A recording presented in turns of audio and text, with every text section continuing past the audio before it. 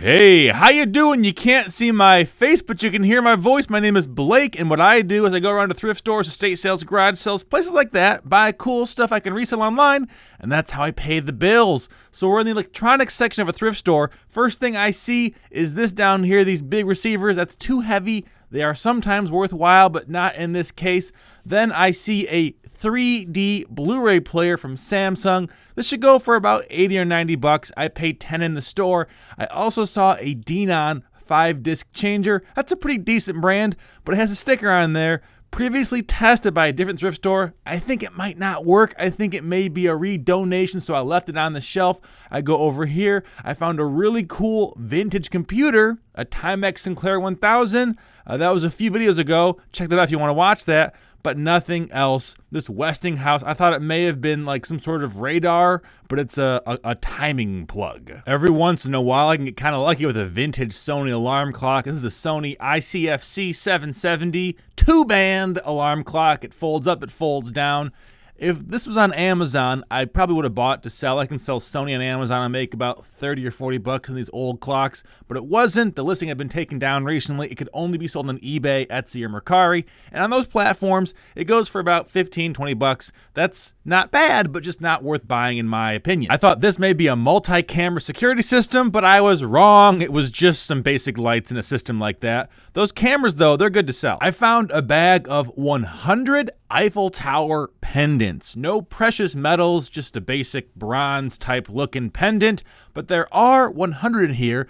They say greeting litter or litter greeting on the front. I don't know what that means. $5 for 100. There's another bag right here. It was opened up. I did buy that one bag of 100. The Eiffel Tower is an iconic piece of architecture. Great keyword. So what I'll do is I'll sell them. I'll do a quantity listing. So 100 listed on one listing. It'll take me 5 minutes to make, and I'll sell them for like $2 plus shipping. Not a lot of money per item, but in the long run, I should make over $100 profit. This was probably my second favorite find of the thrift trip. Only $5. What caught my eye was this beautiful wood picture frame. I don't know what wood it is. I'm not an expert. I believe it's maple. It might be cherry. If you know, please, please, please tell me in the comments. I would love to hear it. The photographer, his name is Dennis Borlaga.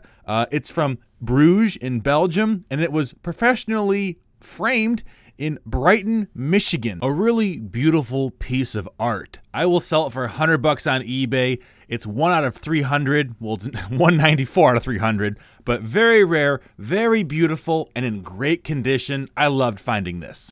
I thought this next thing was really cool too. Sometimes you find art, sometimes you find adult portion control plates.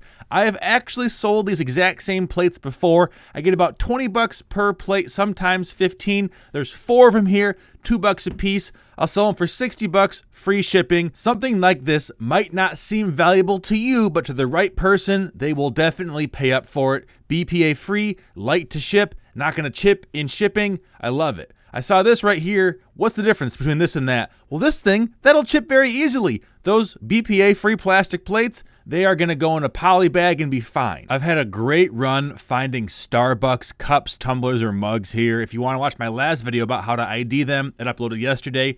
This is a Starbucks mug, chiseled front with a gold dome. Goes for about 25 or 35 bucks. No straw, but very clean. And people love to collect these. I also saw a very cool Brita filter. That's a water filter in there, not a water infuser, but a water filter. Has a cool like MCM, that's mid-century modern Pyrex design, but it's only worth about 10 bucks, so I put it back on the shelf. I even found a second Starbucks tumbler. I think one of the workers might have hid it back there. This goes for about 17, 25 bucks. Bought that too. Over to the second thrift store. This is a Goodwill. I saw a huge sealed DVD cache. Someone must have donated all their sealed DVDs. I went through and scanned them all. I will sell almost all of these on Amazon using Amazon FBA. My rule is if the sales rank is below 80,000, I will do FBA. Above 80,000 for DVDs specifically, I will merchant fulfill. I've got about 300 merchant fulfilled DVDs in my warehouse and about 500 FBA at any given time. I do a lot of Dollar Tree DVDs, a lot of used thrift store DVDs, but if I can find new DVDs at thrift stores, that almost always means I hit a gold mine. I should make easily over 200 bucks on all these DVDs. Here's a cool find for the vintage book lovers. It was Go East, Young Man, the autobiography of William O. Douglas. It's the first edition, first printing. I thought it may be autographed. I opened it up. There's someone's name in there. I'm not sure whose name it is. This book, if it was signed, would go for 300 bucks. In this condition, I should get about 50 bucks for it. Some go for 30, some go for more, but I think that this $2 flip into 50 bucks, that is A-okay with me. The Goodwills around here scan most of the books for Amazon, but what they don't do is they can't catch the old first editions because that just takes a bit more knowledge. So I always make sure I scan the shelves for any old books, like this one right here, 13 Days by Robert F. Kennedy. Not the first edition, but if it was, that would have been a great find. Right, here's what I got. This is the DVDs over there. 2 books. Saw that one, and then here's a Harry Potter first edition.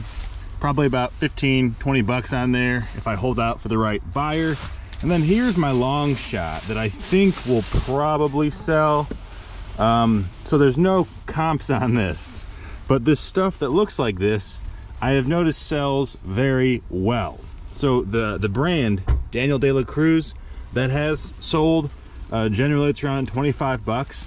But I think this specific style or design, I can price it 60 bucks and probably sell, I mean, I assume by summer. Okay, so I think that's pretty much it. 2 thrift stores, gotta go back to the warehouse now, list some Joe Burrow rookie cards before the Super Bowl in 2 weeks, and list the other stuff I bought.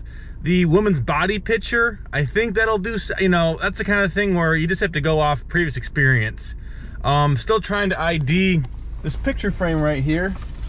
I think it's maple, but I don't really know. It's a lot orangier in the light than it is. I'm looking at it.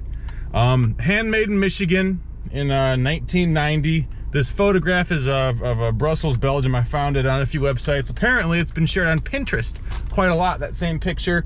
The photographer has a following. It's $194 to $300 print.